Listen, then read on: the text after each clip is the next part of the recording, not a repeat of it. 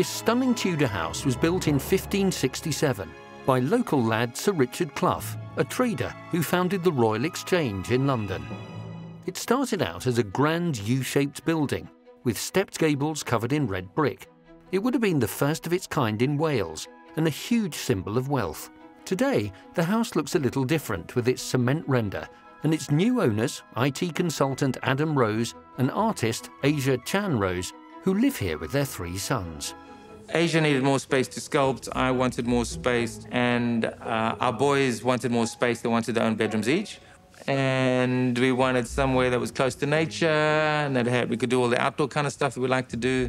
And then we ended up with this crazy place.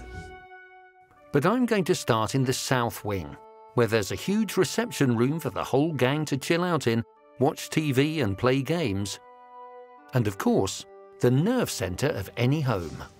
Welcome to the kitchen. This is the kitchen? This is the kitchen. So a single family, the Clough family, lived in this house for how many 100 years? 450 years exactly. And it must have been quite difficult for them to give it up, I guess. They'd gotten tired of maintaining the house, together with the challenges of farming.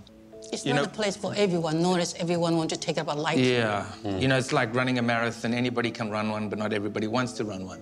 This wing of the house is on its way to becoming an exciting new venture for Adam and Asia. So what will you turn this side of the house into, then?